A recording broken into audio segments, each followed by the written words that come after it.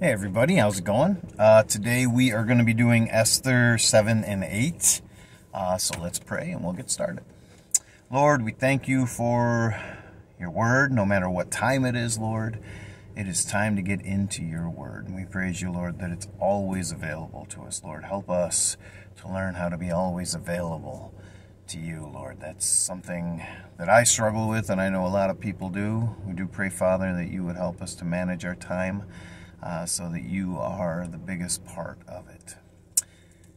We do pray, Lord, as we get into your word, that you would navigate our hearts and our souls through it and help us to glean the things that you want us to glean from it. In the name of Jesus, amen. Esther, chapter 7. So the king and Haman came to banquet with Esther the queen. And the king said again unto Esther on the second day at the banquet of wine, What is thy petition, Queen Esther? And it shall be granted thee. And what is thy request? And it shall be performed, even to the half of the kingdom. Then Esther the queen answered and said, If I have found favor in thy sight, O king, and if it please the king, let my life be given me at my petition, and my people at my request. For we are sold, I and my people, to be destroyed, to be slain, and to perish. But if we had been sold for bondmen and bondwomen, I had held my tongue, although the enemy could not countervail the king's damage.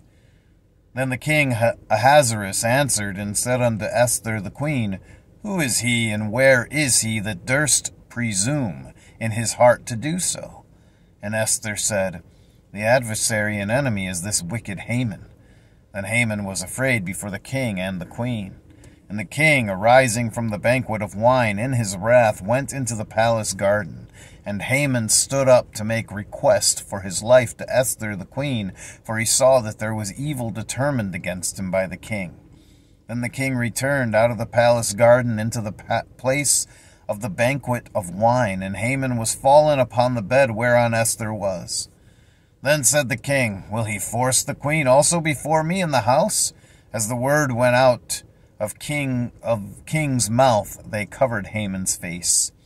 And Harbona, one of the chamberlains, said before the king, Behold also the gallows 50 cubits high, which Haman had made for Mordecai, who spoken good for the king, standeth in the house of Haman. Then the king said, Hang him thereon. So they hanged Haman on the gallows that he had prepared for Mordecai. Then was the king's wrath pacified. Esther, chapter 8. On that day did the king Ahasuerus give the house of Haman the Jews' enemy unto Esther the queen, and Mordecai came before the king, for Esther had told what he was unto her. And the king took off his ring which he had taken from Haman, and gave it unto Mordecai, and Esther set Mordecai over the house of Haman.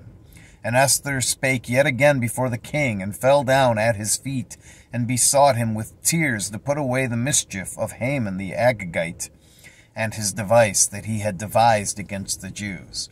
Then the king held out the golden scepter toward Esther. So Esther arose and stood before the king, and said, If it please the king, and if I have found favor in his sight, and the thing seem right before the king, and I be pleasing in his eyes, let it be written to reverse the letters devised by Haman the son of Hammedatha the Agagite, which he wrote to destroy the Jews which are in all the king's provinces. For how can I endure to see the evil that shall come unto my people?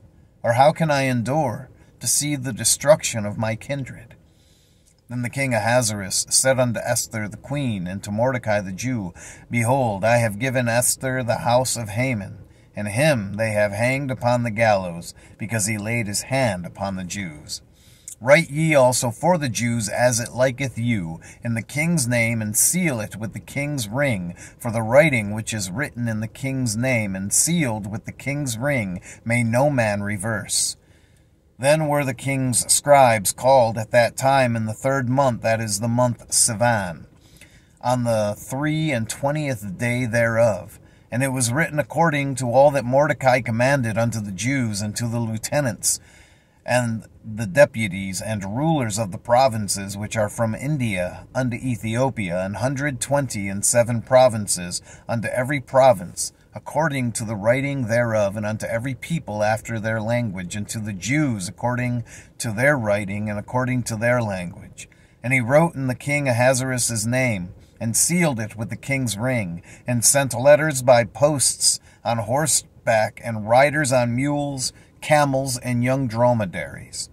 Wherein the king granted the Jews, which were in every city, to gather themselves together, and to stand for their life, to destroy, to slay, and to cause to perish all the power of the people and province that would assault them, both the little ones and women, to take the spoil of them for a prey. Upon one day, in all the provinces of King Ahasuerus, namely upon the 13th day of the 12th month, which is the month Adar, the copy of the writing for a commandment to be given in every province was published unto all people, and that the Jews should be ready against that day to avenge themselves on their enemies. So the posts that rode upon mules and camels went out, being hastened and pressed on by the king's commandment. And the decree was given at Shushan the palace, and Mordecai went out from the presence of the king in royal apparel of blue and white, and with a great crown of gold, and with a garment of fine linen and purple. And the city of Shushan rejoiced and was glad. The Jews had light and gladness and joy and honor. And in every province and in every city, whithersoever the king's commandment and his decree came, the Jews had joy and gladness, a feast and a good day. And many of the people of the land became Jews, for the fear of the Jews fell upon them. God bless the reading of his word today.